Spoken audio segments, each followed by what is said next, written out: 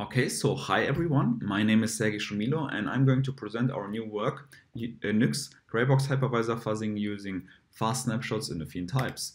So what's the basic motivation behind this work? Well, we all know and use hypervisors for different tasks. They are basically the foundation for modern cloud computing, but they're also useful to add an additional separation and security layer. And in this paper, basically, we wanted to show that we're able to find security vulnerabilities for one specific threat model where an attacker has full control over one virtual machine. And in this scenario, there are different possible attacks, like a local denial of service, a host level denial of service, or the game over scenario where an attacker basically escalates privileges to the host level. And there are also related work in this field like VDF, which basically is an approach to use AFL and different parts of QEMU and then basically fuzz them in isolation by recompiling them using the AFL compiler. And then there is Hypercube. It's a black box fuzzing approach. And at the same time, it's also an operating system which you can basically boot in any x86 hypervisor. And in our approach, we wanted to take Hypercube, so we want to have the same properties of full control over one virtual machine and combine them with KFL Red Queen. Both are hypervisor assisted coverage guided fuzzers for basically binaries. The hypervisor they are using utilizes a new Intel feature called Intel PT for coverage information, and we also add some other improvements. So this is basically UNIX, our approach. So our design, our implementation, so we made the following contributions, like to the best of our knowledge, this is the very first coverage guided hypervisor fuzzer for unmodified targets, so you don't have to recompile things.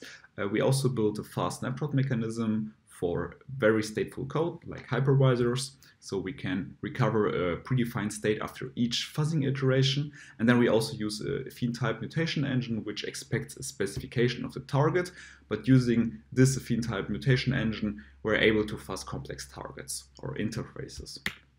So coverage guided hypervisor fuzzing first. So to recap, this is the setup used for Hypercube. The target is actually the hypervisor running at host level, LO, and inside the virtual machine, level 1, runs Hypercube OS, and at some point Hypercube OS will start to interface with the target hypervisor, which is basically fuzzing. On the other hand, there is KFL Red Queen. At L2, there is a hypervisor called KVMPT, but this is not the target. This hypervisor is used to get information about what is happening inside the virtual machine. And inside the virtual machine, there is a target operating system or a target program, so it doesn't matter if it's an operating system component or user space application. And then we are using a special component called agent, and this agent basically expects data from the fuzzer, which runs outside, and then passes basically the payload, the fuzz payload to the target itself. And yeah, UNIX is basically a combination of both of them. So we are using our KVMPT at LO, and inside the virtual machine is the target hypervisor we want to fuzz, and this target hypervisor basically boots Hypercube OS, a modified version of it, and then Hypercube OS becomes actually the agent component which expects data from the fuzzer and then provides the payload somehow to the target hypervisor. And of course, this does not work out of the box, so we made some modification to KVMPT, like we introduced new hypercodes for the communication between Hypercube OS and the fuzzer. We locked Intel PT tracing to the target hypervisor itself, so at L1, and we also built intra-VM shared memory capabilities for LO to L2 communication.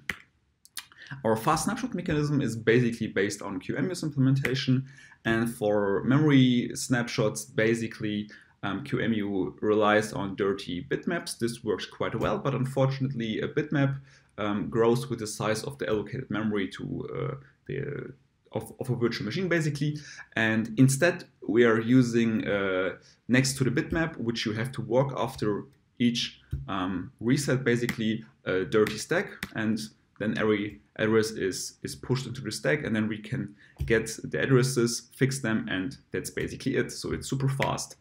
And the by stage reset basically is quite slow as well. This is due to a heavy data structure used by QEMU. And what we basically did, we translate everything into other representation, which is effectively just a list of addresses and sizes, super easy, and then we can execute a sequence of memory, of memcopy calls, and yeah. For the disk layer, we are using an additional copy on write layer. Everything is stored in memory, and to reset a virtual machine to get, basically we have to get rid of the data, and effectively this is a O1 operation. So super fast, and since this is super fast, we are using a fast snapshot after each fuzzing iteration. To generate inputs, we are using the Affine type mutation engine, and this engine expects a specification of the target. And to give you an impression, so for device emulators, for instance, there are different interfaces like memory mapped I/O, legacy I/O, hypercodes, and some device emulators, they also do direct memory access. So basically they are at some point read and write the guest memory. And we built a specification for XHCI. XHCI is basically the USB 3.0 controller for Intel.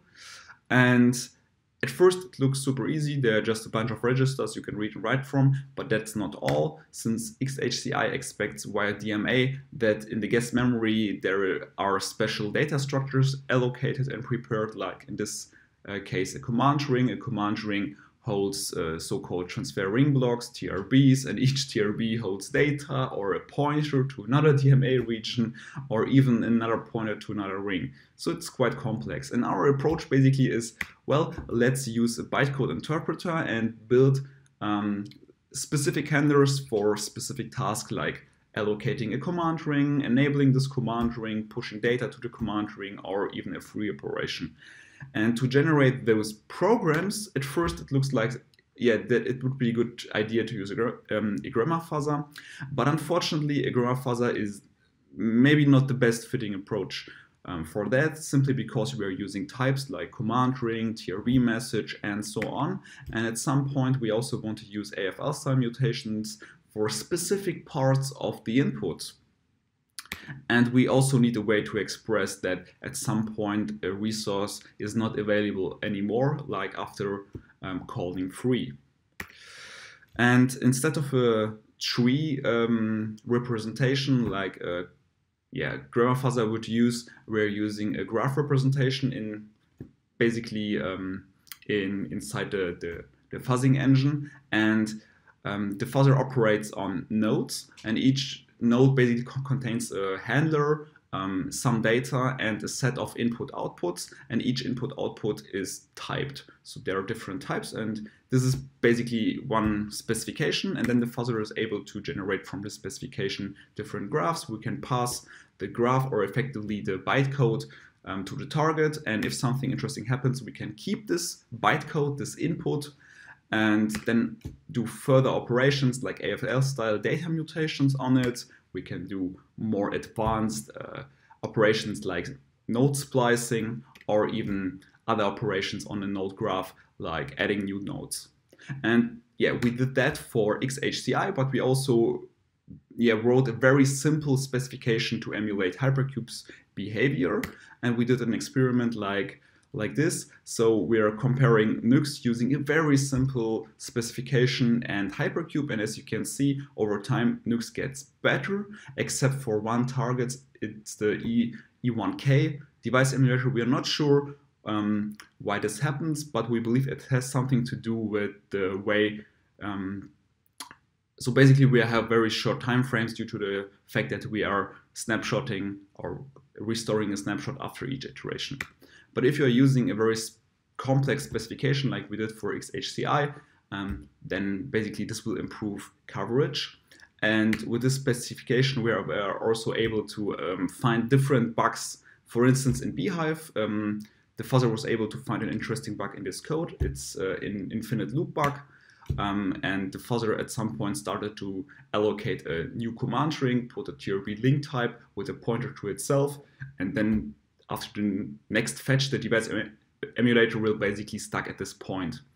But we're also able to find more interesting bugs, for instance, in QEMU and the XHCI implementation used after free write.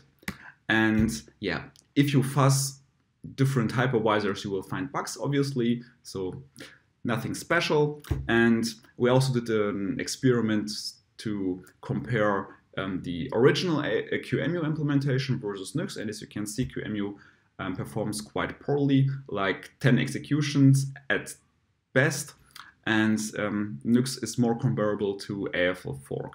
But it's a little bit slower, but you have to consider that we are restoring a full virtual machine, whereas AFL fork basically creates a new process. So to summarize, to the best of our knowledge, this is the very first coverage-guided hypervisor fuzzer for unmodified targets. And it's super interesting that we are able to outperform a fast blind fuzzer over time.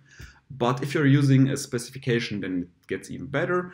And yeah, with this approach, you are now able to fuzz not only the kernel space and user space, but also basically ring -1, so hypervisor level code. So thank you for your attention. And if you have any questions, feel free to send us a mail. And yeah, thanks again.